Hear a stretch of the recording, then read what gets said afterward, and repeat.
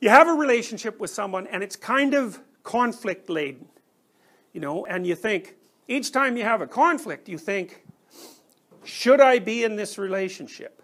Well, that's a big problem because you actually don't know. How much conflict should you have before you shouldn't be in a relationship? And the answer to that is, well, you don't know. Now, there's actually some empirical work on the topic, so I can give you a provisional answer, which is quite interesting. So there was a research psychologist a while back who I thought did a brilliant study, and they had couples record positive events just qualitatively. How many positive interactions did you have with your partner during the day versus how many negative interactions? I don't think they quantified the degree to which they were positive and negative. They're just going to assume that across multiple instances that would wash out. And what they found was, it's quite cool, they found that if you had fewer than 5 positive interactions to every negative interaction, the relationship was going to collapse. So now you can start counting and see if that's appropriate to you. But the other thing they found, which I thought was really lovely, was that if you had more than 11 positive interactions to 1 negative interaction, the relationship was also doomed. And so you think, so you understand that, right? Everyone knows that, because if someone's wandering around treating you like a god or a goddess, the first thing you're going to do is be just contemptuous of them and then completely bored. You want the person to harass you a bit, just so that you learn something, that's part of it. So it's also evidence that there's actually someone there that you're interacting with, you know.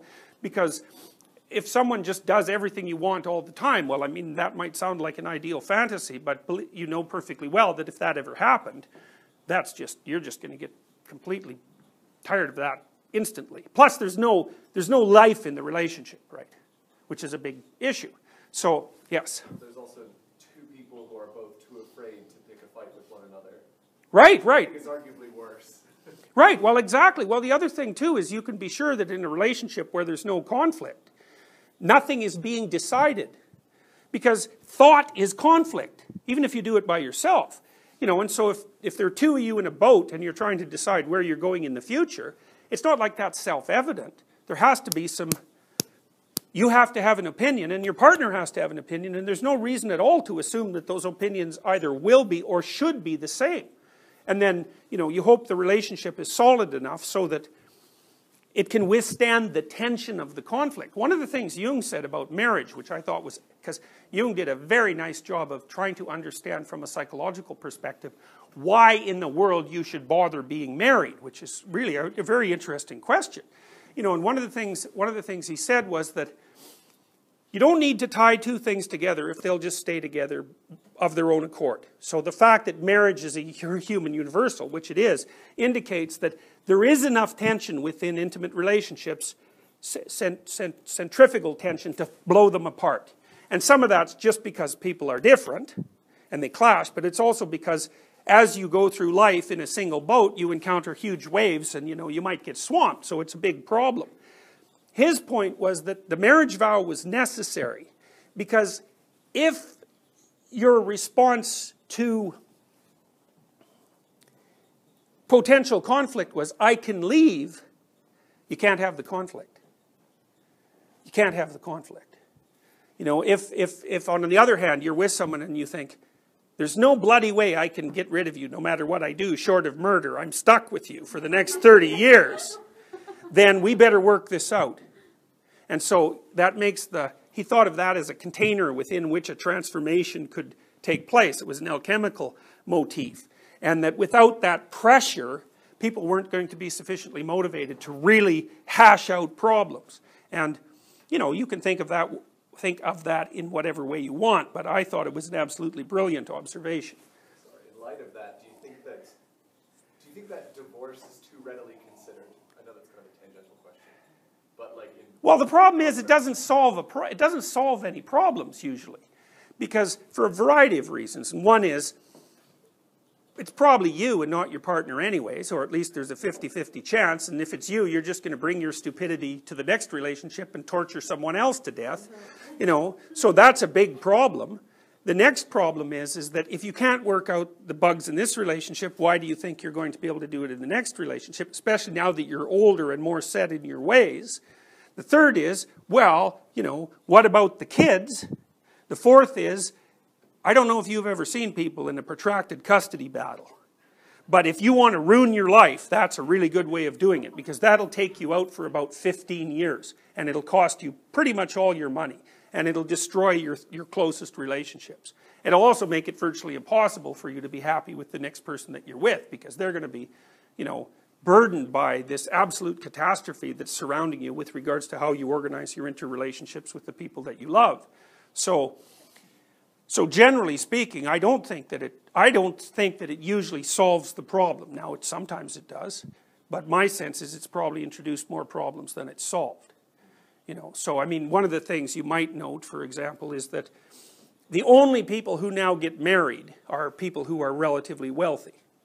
You know, the fact that we've disrupted the structure of marriage as an institution since about 1965, say, what that has meant is that its benefits are now only available to people who are privileged. So you can look up the stats yourself, but if you're middle class and above, the divorce rates haven't moved much since the early 70s. If you're working class and below, it's a complete catastrophe. And what that's meant is that many children who are in rougher socioeconomic straits are being raised by a single person who is absolutely and 100% overwhelmed by their multiple commitments, right? Full-time responsibility for children, and generally in employment in an extraordinarily dismal, low-paying, unstable, and exploitative job.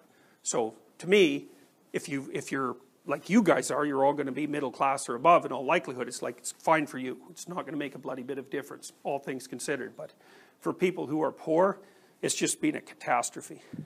So, okay. So, yes.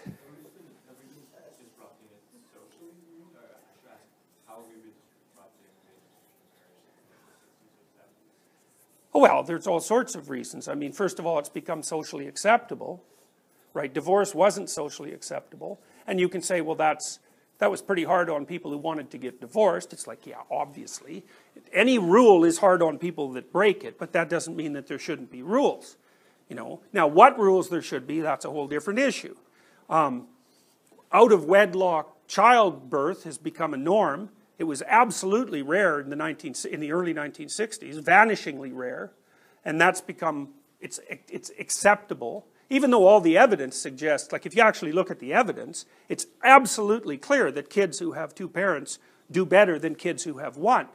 Now, you know, people, when you tell people that, they'll tell you an anecdote about someone they knew, maybe their own parent, who did a wonderful job of raising them as a single person. It's like, the anecdotes are irrelevant. What's relevant is the bulk of the evidence. Of course there are situations where people are better apart than together, and of course there are situations where one person can do a better job than two people who are at each other's throats. But it's aggregate examples that you use when you're doing a scientific survey, and the results of those surveys are crystal clear. You know, the other thing that's going to happen, it's going to happen very soon, is that there's going to be a very, very, very, very large number of elderly people who are alone. And being elderly and alone, like no family, that is not something you want to look forward to, especially when you start thinking that you're going to be elderly for like 40 years. So, you know, because say it starts around 65, I don't know how long you guys are going to live, but it's probably 95 is not an unreasonable estimate, and it might be longer than that. So, because, you know, we're adding about 3 months to the total lifespan every year. Right. That's the rate of technological improvement in relationship to overall mortality. So, you know, and that, the degree to which we're adding that extra lifespan is increasing each year. You know, and it may get to the point where we're increasing lifespan a year every year. Now, I doubt it, because it'll probably be an asymptote. But it has been increasing for a very long period of time. So, you know, it's one thing to think about the maximization of day-to-day freedom when you're between, say, 15 and 40, 45. After that, that's a whole different story. But modern people never think about the last half of their life. You know, so why? I don't know.